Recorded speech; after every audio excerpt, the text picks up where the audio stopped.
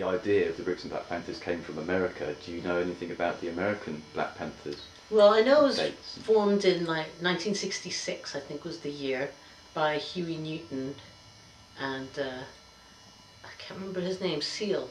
Bobby Seal, is it? Anyway, the people I most associate with the Black Panthers, because I'm into my books, people like Angela Davis. I suppose Malcolm X was the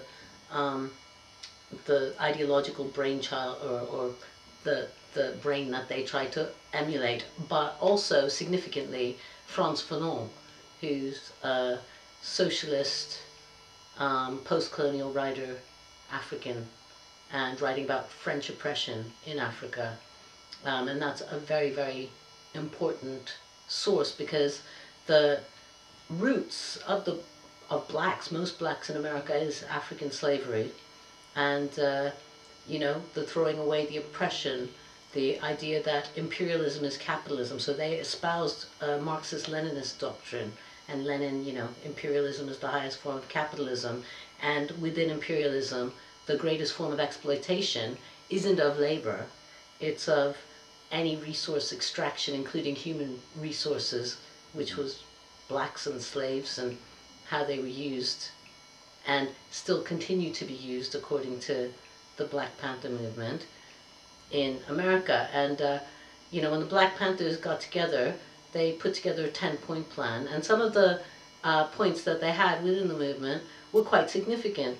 Things like they wanted freedom from military service. Now, one of the, you know, you think about it, blacks have been used. They were used during World War II, when they were still within the countries, and then afterwards when they were allowed to be full citizens in the US, or even before that, they were used for military service, and they were used as cannon fodder. They were put on the front lines, and that's what they were good for. And so, you know, that was a huge political statement. And if you watch Mike Moore's film about the Iraq-Afghanistan conflicts, this is still a big problem in America. But it was something that was brought to light by minds like, you know, Malcolm X and other, you know, writers and thinkers before him, and by Frantz Fanon in Africa. So that's a big thing. Now, the Black Panther movement spread during its still form of influence in the States over to Britain. So the British Black Panthers joined afterwards, but it's a very different group, because even though all of them are against the oppression of blacks, particularly by the police, the sort of forms of institutional racism aren't as strong in the UK as they were in the States because of the slavery movement. And most of the groups over in Britain came from the Caribbean region. You know, there are Afro-Caribbean, but it's, you know, Caribbean on the Windrush. So it's a very different thing. And they came willingly, and they came as full citizens.